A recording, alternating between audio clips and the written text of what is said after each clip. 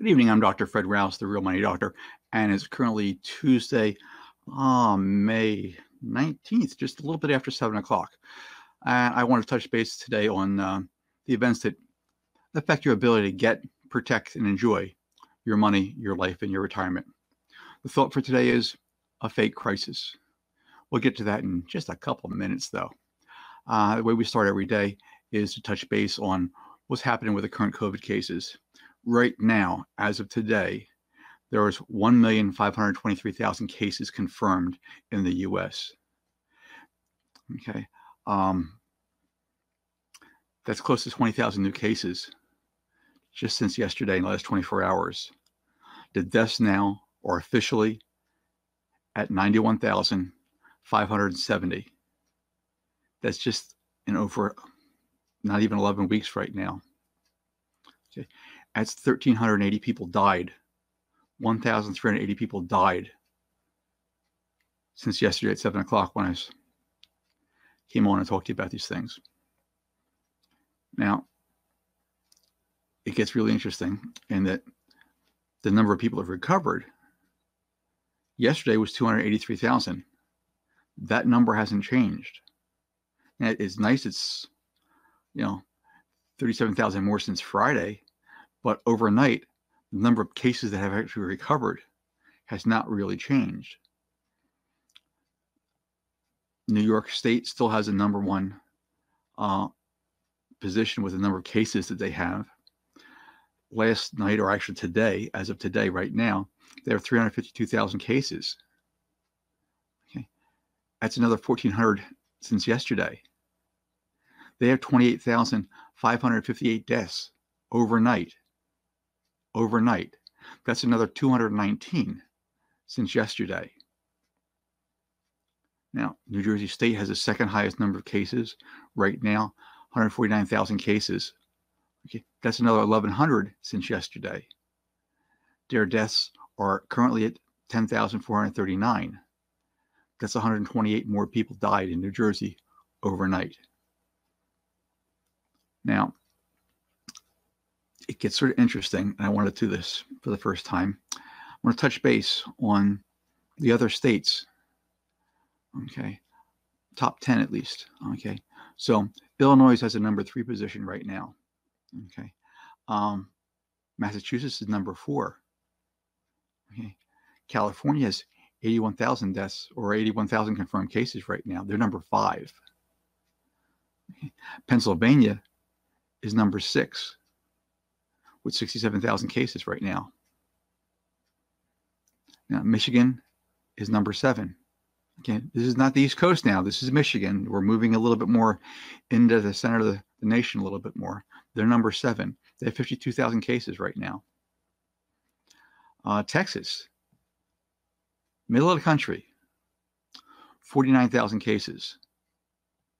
49,000 cases in Texas. Florida has almost 47,000 cases, and they've been cooking the books down there. They're telling some people not to scrub the books, so their numbers are going to be on the lower side than what's actually happening. But that's what they're reporting right now. And Maryland rounds out the spot, number 10 spot, okay, with 41,000 cases. Now, there's still a lot of people happening here. A lot of cases every day. A lot of people are dying. And it's just not on the East Coast. It's just not on the West Coast. You got a number of states that are in the middle of the country that are having problems right now. And those problems are going to continue. It really is. And you don't really think about those states. Now, they're rising. Every day they're rising. And that brings me to today's thought for the day, a fake crisis. It's not particularly funny, but I do want to mention this. Actually spent some time on it because a Florida man who thought the coronavirus was a fake crisis, okay, has changed his mind after both he and his wife contracted COVID.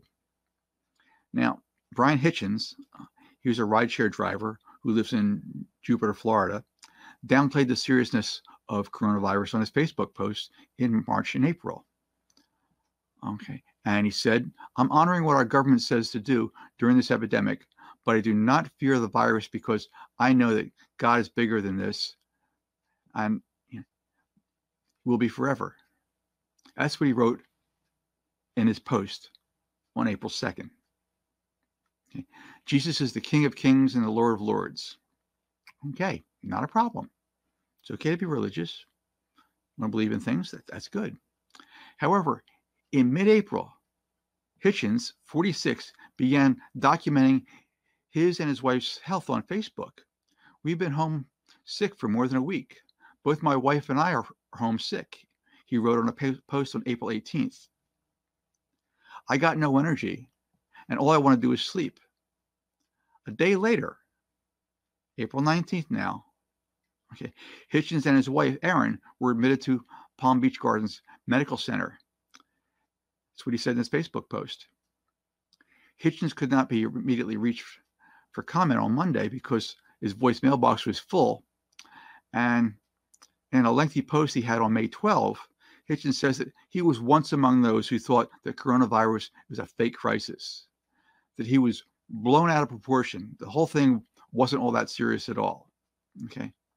That changed when he started to feel sick in April and stopped working. And he wrote, Hitchens said, he had just enough energy to drive himself and his wife to Palm Beach Medical Gardens Center on April 18th, where they were both tested positive for the virus.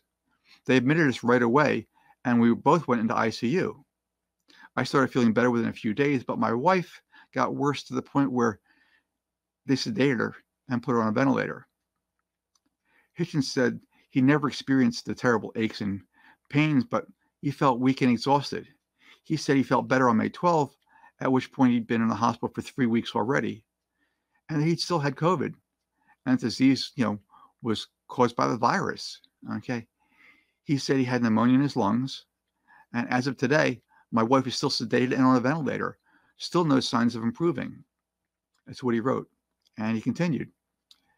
There were a couple of times that they tried to start weaning her off the ventilator, but as soon as they did, okay, her oxygen level dropped, and they had to put her back on the ventilator full time. He said his wife of 8 years had been sick for quite a few times before in the past, but she's always fought through things. This time he said, I have come to accept that my wife may pass away.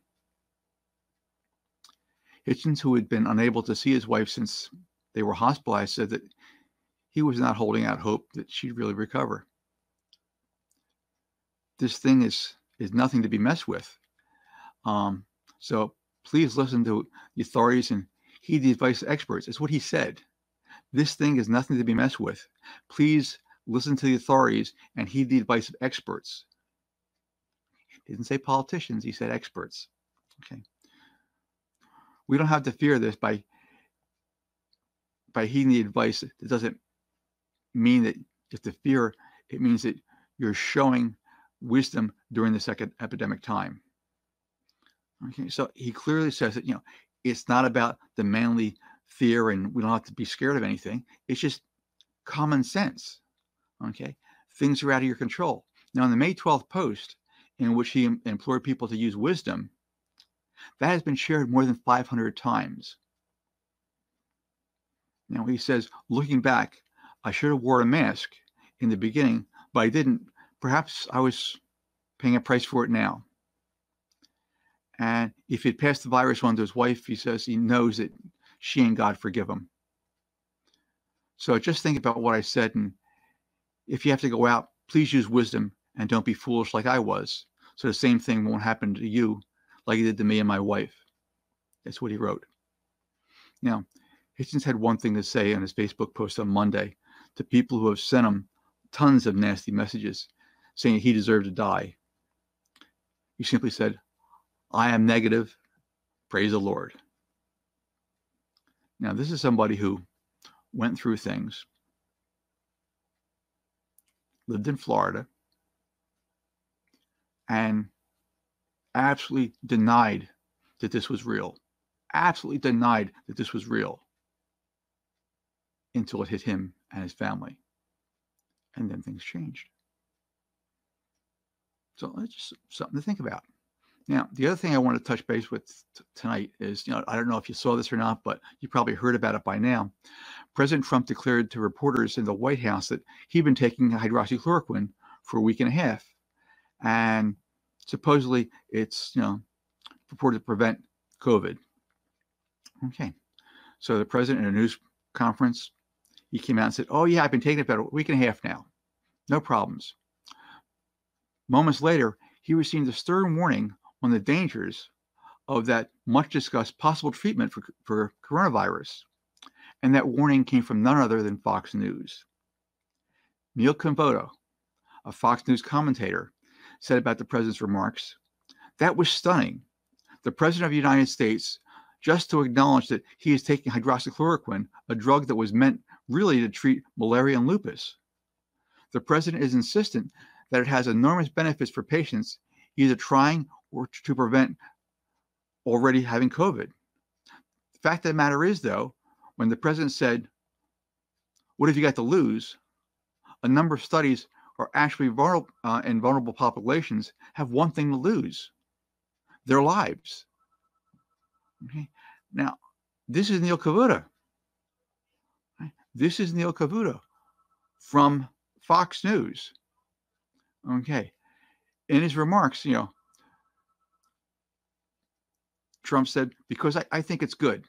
The president said when asked why he's taking it, well, I've heard a lot of good things, a lot of good stories. And if it's not good, I'll tell you right. I'm not going to tell you to get hurt by it. Okay. That's what the president said. Now, such remarks, they're just a potent reminder of the views the president doesn't particularly engage with knowledge. Okay. Over the past week and a half, roughly the same period in which Trump says he's been taking the drug, 2 studies have emerged, casting doubt on the drug's efficacy via the virus. Right? The nail was finally put in the coffin of hydroxychloroquine, according to William Schaffner, an advisor to the Center for Disease Control and Prevention, as he told CNN. One of the studies showed that patients who took the combination of hydroxychloroquine and erythromycin, were more likely to suffer cardiac arrest during the study period. Clinical trials are now underway and expected to produce a more definite and reliable information about the drug and COVID-19. Citing heart rhythm problems, the FDA in late April advised the use of against the use of hydroxychloroquine outside a hospital setting or in a clinical trial. Now, you may have remembered, I don't know if you do or not, probably about 3 or 4 weeks ago, but shortly after I got started doing these shows here at 7 o'clock, a couple had taken hydroxychloroquine. Okay. Man and his wife had taken it. They both ended up unconscious in record time, within hours. She ended up dying from the hydroxychloroquine that they'd taken. But that was then. Okay. And they're still talking about it. It's an amazing thing. Now, you might not know that Trump has a common form of heart disease right now. And a small Brazilian study showed that chloroquine, which is related to hydroxychloroquine, was stopped in April after coronavirus patients taking the higher dosage of chloroquine developed irregular heart rates that increased their risk of a potentially fatal heart attack. Now, that was according to the New York Times. In a discussion of the dangers, Cavuto noted himself, if you are in a risky population here, and you are taking this as a preventative treatment to ward off the virus, or in a worst case scenario, you are dealing with a virus and you are in this vulnerable population, it will kill you. I cannot stress enough, this will kill you. So again, whatever benefits the president says this has, and certainly it has had for those suffering from malaria and those dealing with lupus, this is a leap that should not be taken casually by those watching at home or assuming that the president of the United States says it's okay. Even the FDA was very cautious about this unless a clinical trial with safety built right into it was deliberately happening. I want to make this not a political point here, but a life and death point, to be very, very careful. This is Neil Cavuto now on Fox News. Now, as cable news hosts go, Cavuto is in the vanguard when it comes to disease and drugs. He knows from personal experience. Okay, you might not know, but he beat Hodgkin's lymphoma when he was in his 20s. In his 30s, he was diagnosed with multiple sclerosis and has had open heart surgery in 2016. I have had a progressive disease, Cavuto told NPR in 2018. I'm not naive about it. It can compromise your voice. The nerve endings that feed your esophagus will just close up. I can't worry about that. I mean, I'll know when I know. And those are Cavuto's own words they directed at the president and anyone considering, an evidence-free actions that he may have been talking about. Okay, and it's really sort of strange. I mean, he's got no evidence for this. It's just an aspirational thing. He would like these things to occur. Okay, and as the new season is upon us right now, trying to put some credibility to hydroxychloroquine, okay, as a treatment is just one of those dramas where it's just difficult to determine where Trump ended and the Fox News began. Now, Matthew Gertz, actually, of Media Matter reported that in mid-March, okay, when Fox News introduced hydroxychloroquine and they started the hype at that point in time. Trump was essentially passing along the optimism in his coronavirus task force briefings. So they said it on Fox, and he went and said it in the briefings too. Okay, and programming that the prospects of hydroxychloroquine took on a feeling of, evangelicalism. Okay, it was like religion. It was going back and forth between the two, and each one just banded up a little bit more. After sampling commentary from CNN cautioned that hydroxychloroquine was unproven against COVID-19, host Tucker Carlson, okay, watching people in the media talk down a potentially life-saving medicine because it has a politician that they don't like endorsed it is probably the most shameful thing. And as someone who's done this for 20 years, I've ever seen. It's making a lot of us ashamed to work in the same profession as these other people. Okay, now, Borneo Cavuto, he's got someone with firsthand experience with bad drugs, with bad heart conditions, with bad medical histories. And they're just jumping all over him. Okay, every other person is just jumping all over him. And on it went in a circle of self-reinforcing commentary. Following Monday's news that Trump was taking the drug, opinion hosts on the network and counter-program Cavuto, Sean Hannity, ripped the media mob into waging an unhinged, nonstop, never-ending PR campaign against him. They acted like the president and his hope for optimism was a drug and it was some type of mortal sin. Well, Carlson said, I just have to say, it's very strange that someone's choice of medicine, okay, would be seen as a political story. And Laura Ingram's noted, television news anchors and guests are constantly freaking out about this. Well, it's really, really more important to remember that Trump was speaking to reporters on Monday about the drug. I was just waiting to see your eyes light up when I said this, but I know when I announced this. Okay, so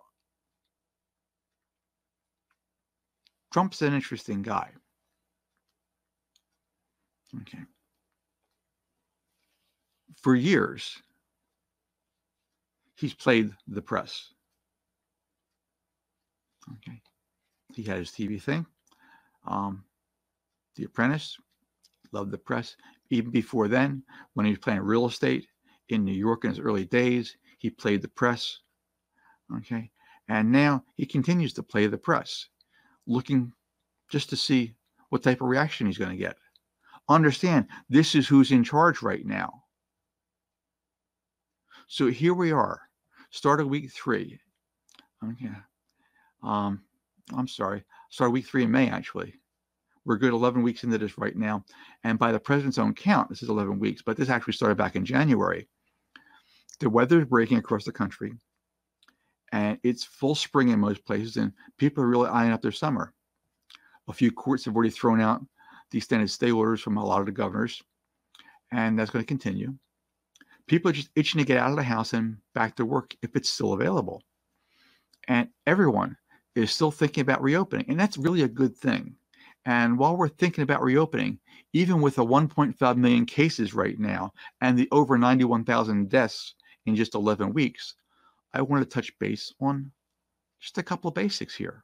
One, to this day, there are still people out there that think this is some type of media hype and a vast conspiracy to cripple the economy and bring down President Trump.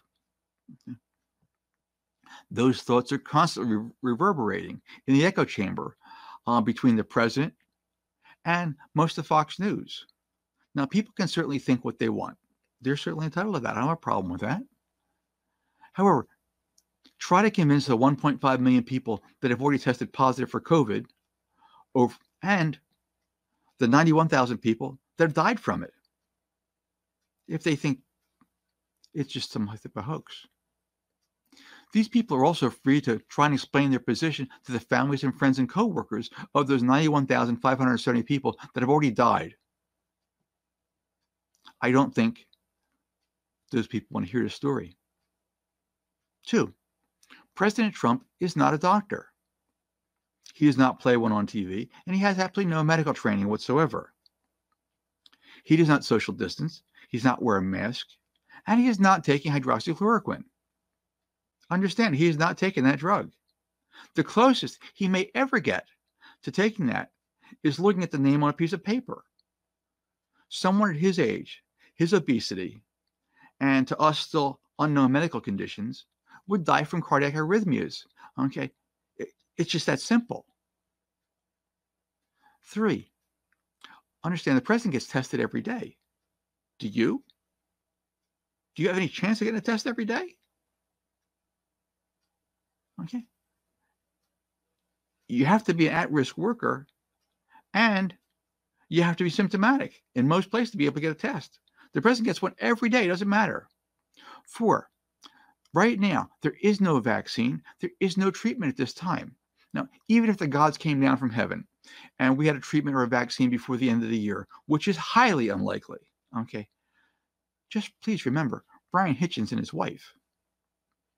On April 2nd, it was a fake crisis. By May 12th, him and his wife, still on a ventilator, and he's not certain she's going to survive, now are big believers that COVID is real. People are sick and people are dying. Do you really want to roll the dice and hope that you won't get sick before they have a treatment or a vaccine? Also remember that the president is not doing the things he's telling everyone else to do. He has very little to no risk of infection at all, since he's tested every day. And before anyone gets into the White House, they're screened. They get their temperature taken before they get in. And again, if they get in sensitive areas, okay, their temperature's taken a second time. People in the West Wing are required to wear masks. The president doesn't, but all the staff is all wearing masks. What a surprise. Now, as the reopening continues, okay, and it will, understand that you are putting yourself and your families at risk the more you try to get back to normal, whatever that normal might be. Okay, please keep your social distancing and wear a mask when you're out and about. Okay, this has been really, really rough for a lot of people financially. It has been. For other people, it's just been a mere inconvenience. Okay, if you're 50 plus and you were thinking about retiring at some point, this just threw a monkey wrench into that plan completely. Okay, your plan A just got destroyed with this thing. Okay, whatever savings you had for retirement plan, which is probably not enough to begin with, that just got wiped out by 20-30% or so. Now, that might come back a little bit, but do you have that kind of time? You need a plan B right now. Okay, one that puts you in control of your money and your life. Now, I may be able to help with that. Okay, go to drrousenow.com, see what you think, and if I can, let me know. I'll be glad to discuss it with you. It's that simple. Now, I'm Dr. Fred Rouse. I'm the Real Money Doctor. My only goal here is to help you get, protect, and enjoy your money, your life, and your retirement. So I look forward to seeing you tomorrow around 7 o'clock. I've got some strange alarms going on right now. Thank you.